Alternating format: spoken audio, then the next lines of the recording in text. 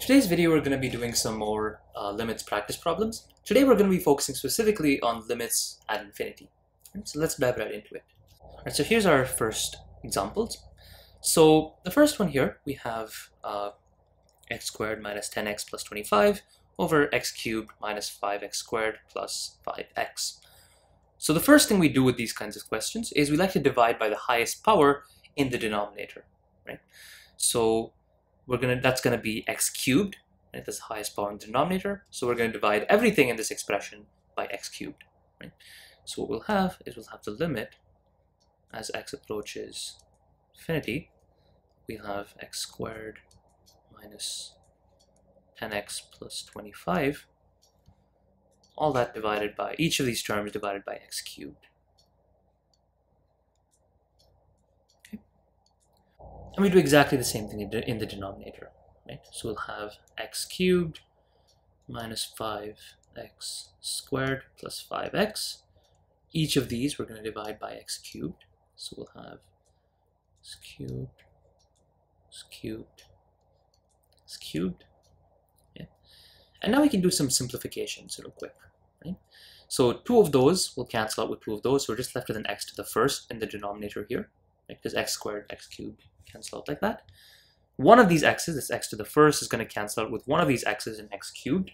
So we're left with x squared in the denominator there. This one doesn't really do anything. X cubed and x cubed cancel perfectly, so we're just left with 1 over there. 5x squared, x cubed. X squared cancels out with two of the x's in x cubed. We're just left with an x to the first down there. X cancels out with one of the x's in x cubed. So we're just left with x squared in that denominator there.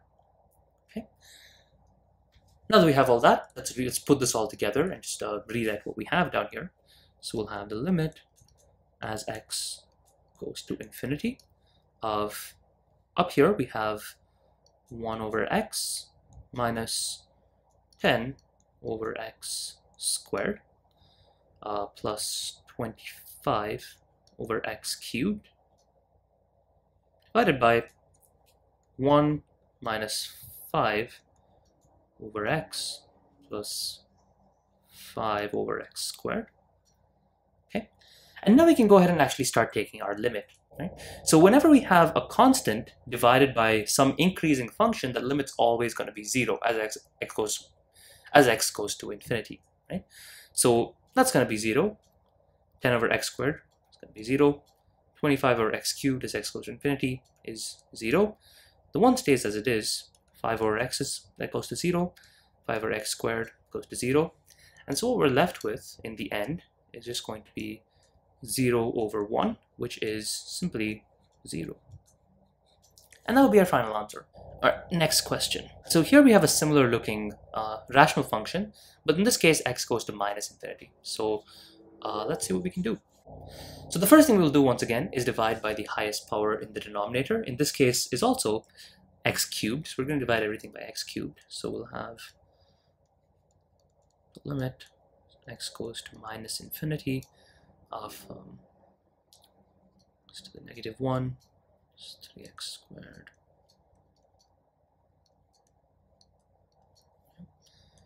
Divide each of those by x cubed.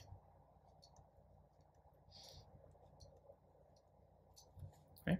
And same thing in the denominator. So we have x to the minus 4 minus 3 minus x cubed, and dividing each of those by x cubed. And now we can do some cancellations. So x to the negative 1 and x to the x cubed, really this x to the negative 1 is the same thing as 1 over x, right? So these two do simplify, but what we're going to be left with is just going to be 1 over x to the 4th. Effectively, that x to the negative first just simply drops into the denominator, right?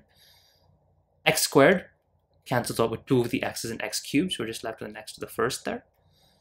X to the 4th, well, 3 of these cancel out with the x cubed down here, so we're just left with an x to the first up in the numerator there. Once again, just like we had up here, x to the minus 4th is really the same thing as 1 over x to the 4th. So this entire thing is just really going to simplify down to 1 over x to the 7th. because that x to the negative fourth just drops into the denominator. And lastly, these two things simplify, we're just left with 1 there. Okay, let's rewrite all this together. So we'll have the limit as x goes to minus infinity of, we'll have 1 over x to the fourth minus 3 over x, plus 4x over 1 over x to the seventh minus 1. Okay, and now we can take our limit. Once again, this guy is going to go to 0, this guy is going to go to 0, this guy is going to go to 0. Okay? Now, as we go to negative infinity, 4x, right, is also going to go to negative infinity. Right? Because 4 times a large negative number is still a very large negative number. So this thing right here is going to go to negative infinity. Right? So our final answer will be negative infinity divided by negative 1. That's not great notation there, but you get the picture. And here notice that the negative signs are going to cancel. Right? So the negative signs cancel, so all we're really left with is positive infinity. Right? This limit here is going to go to positive infinity. Now, if someone were to ask you if this limit exists or not, this limit does not exist. Right? It's important that we make that distinction there. It does not exist, but specifically it goes to minus infinity. Right? Because if a limit goes to infinity, infinity is a concept, not a number, so it doesn't exist because it doesn't really go to anything. But specifically, this function tends towards positive infinity. So it does not exist, but it's still, you can be specific and identify that. Right? So that's our first two problems.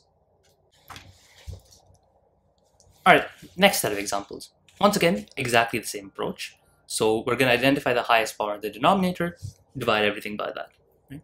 So in this case, it's going to be x to the 9th. So let's divide everything by x to the 9th. So we'll have the limit as x approaches minus infinity of 4x to the 7th minus 6x to the 9th minus 2x cubed. Dividing everything by x to the 9th. Okay. And same thing in the denominator as well. So we'll have x to the 9th minus x squared. Each of those dividing that by x to the 9th. Okay. And now we can do some cancellations. X to the 7th cancels out with x to the 9th, so we're just left with an x squared in the denominator. Here we have an x to the 9th divided by x to the 9th. Those two things cancel out to 1. X cubed divided by x to the 9th. Well, 3 of those cancel out with 3 of these, so we're left with x to the 6th in the denominator there. Down here, once again, x to the 9th and x to the 9th perfectly cancel out to 1. And down here we have x squared minus x squared divided by x to the 9th.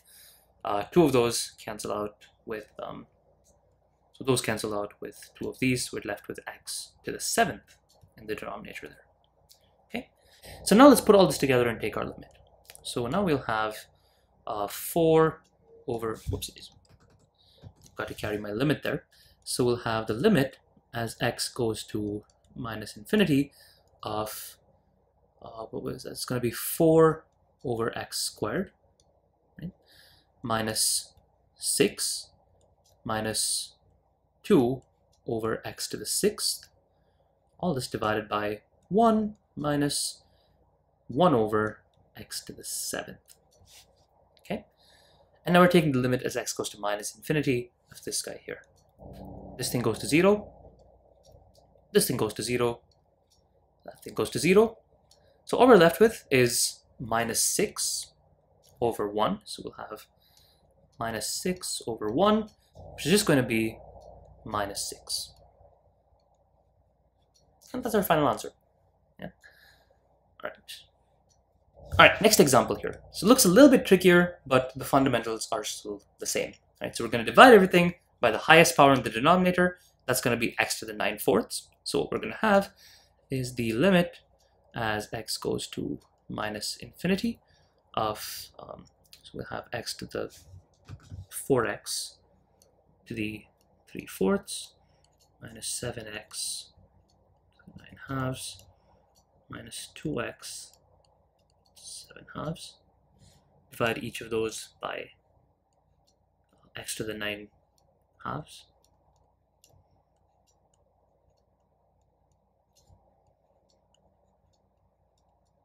Okay, we divide each of those by x to the 9/2, and same thing in the denominator as well. X to the 9/4.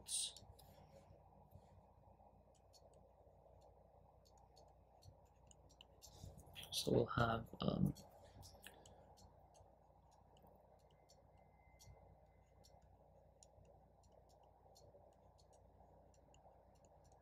cool. And now we can start canceling some things out. So this first one here, let's do a little, since we have fractions with different denominators, let's do a little bit of simplification. So we know that 9/2 is the same thing as 18/4, right? So that makes life a little bit easier. So to cancel out x to the 3/4 and x to the 18/4, well, this is just going to cancel out, and we're going to be left with 15/4. 18 minus 3. Right? So that's that. Over here, both of these just cancel out cleanly, so we're just left with a 1 over there. Over here, we're left with x to the 7/2 over x to the 9/2. So all of these cancel out. So we're left down here is x to the 2/2, or 9 minus 7, which is just the same thing as x to the 1st. Right? Down here, once again, we can take advantage of the fact that 9/2 is the same thing as 18/4. So what we're going to be left with is, this will cancel out with 9 of these. So we'll be left with just 9/4, x to the 9/4 in the denominator there. Right? These two will cancel out cleanly, just leaving us 1. That thing doesn't change. So what we're going to end up with, if we put this all together, is we'll now have the limit as x goes to minus infinity of, we have 4 over x to the 15/4 minus, we have minus 7 minus 2 over x, all that divided by 1 over x to the 9/4 minus 1 plus 1 over x to the 9/2. Right? And now we can take our we can now evaluate our limit, right? So this is going to go to 0, that is going to go to 0, that is going to go to 0, that is going to go to 0. So our final answer is going to be minus 7 over minus 1, right? So this is going to be, maybe we'll come back up here for that. So it's going to be minus 7 over minus 1. Negative signs cancel, so we're just left with a positive 7 as our final answer. All right, last set of examples here, and in this one we're going to be looking at some exponential functions. Right? So let's dive right into it. So the first step is still going to be the same. We're going to divide by the highest power in the denominator. In this case, the word doesn't quite translate as a power, but we see that 5 to the 3x is the biggest root of the denominator, so we'll divide everything by that. So we have the limit as x goes to infinity of, we'll have e to the 3x plus 1 over, that's going to be 5 to 3x over 5 to the 3x, dividing this by 5 to the 3x plus 5, and we divide this as well by 5 to the 3x, 5 to the 3x. Okay. And now we can really only make one cancellation here. That's going to be this guy here. It's going to go to 1. Right?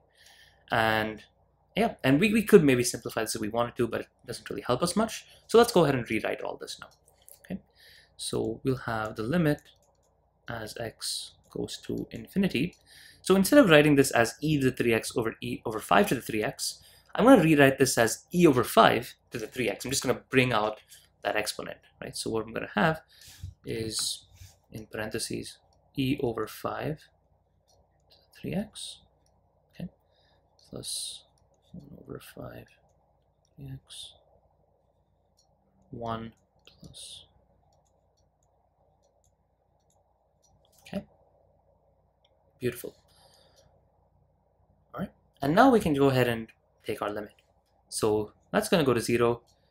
That's going to go to 0. Now this one is a little bit more interesting.